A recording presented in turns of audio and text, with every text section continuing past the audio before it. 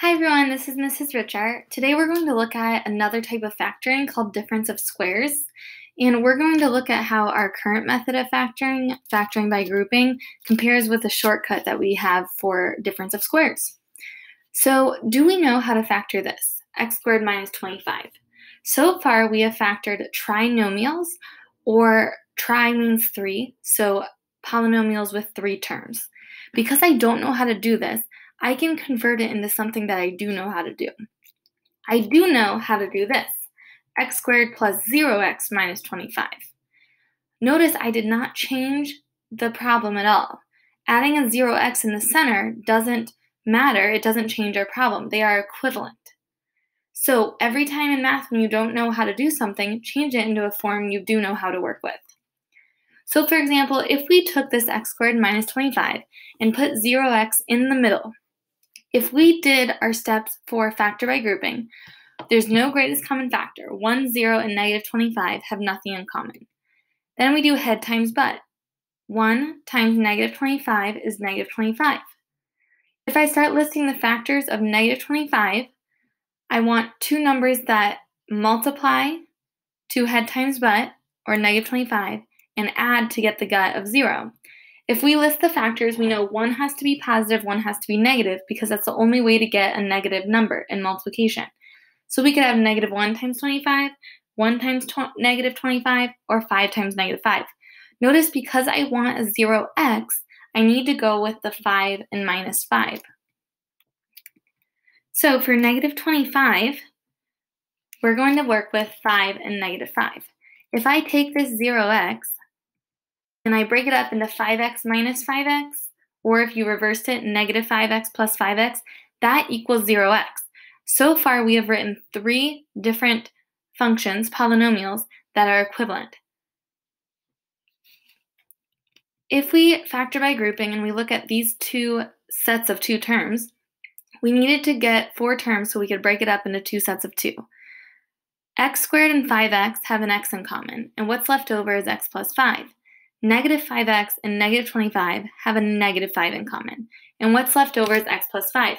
You want your x plus 5 and x plus 5, your parentheses, to match. So I have x minus 5, and then x plus 5 is left over.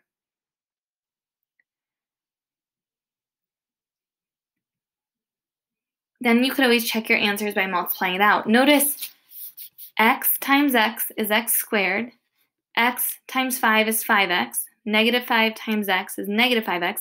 These two middle terms cancel out to get our 0x, and negative 5 times 5 is negative 25. Notice how if I have a minus and a plus here, the middle terms will eventually cancel out. I'm going to go through a couple of examples, and I want you to think about what you notice.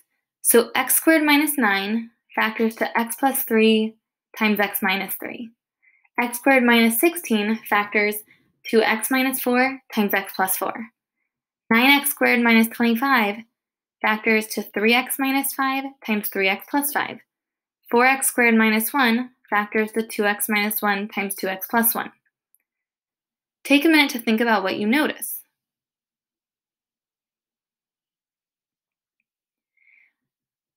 We have the same factors, except one is with a plus sign and one is with a minus sign. So there's a shortcut for difference of squares. Now, a difference of squares, the word difference is subtraction or minus.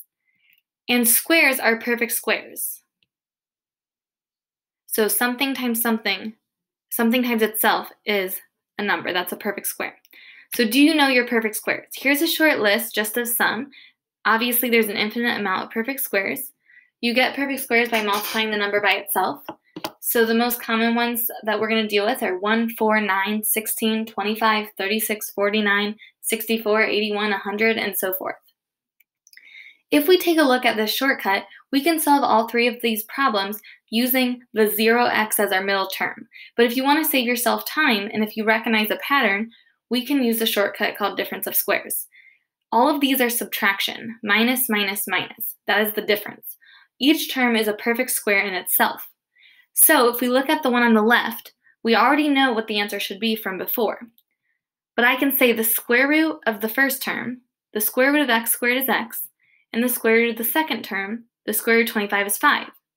So I know x and 5. So I can conclude that the factors are x plus 5 times x minus 5. If you multiply that out, you will get x squared minus 25.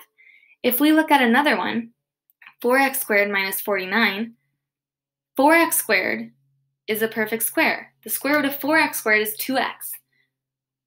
The square root of 4 is 2, and the square root of x squared is x. Similarly, the square root of 49 is 7. So if we combine 2x and 7, we have 2x plus 7 and 2x minus 7. For 16x to the fourth minus 9, the square root of 16x to the fourth is 4x squared, and the square root of 9 is 3. So we have 4x squared plus 3 times 4x squared minus 3. This only works for perfect squares. For example, if you had 3x squared, there's no square root of 3. It's not a perfect square, so that doesn't work. It's only for perfect squares. So for the difference of squares, we have this formula we can use. X squared, a squared minus b squared is the square root of the first term and the square root of the second term, so a minus b times a plus b. Warning, there is no sum of squares. So there is no such thing as a squared plus b squared. It only works for a squared minus b squared. Go ahead and work on your Schoology assignment now, and please ask your teacher if you have any questions. Have a great day.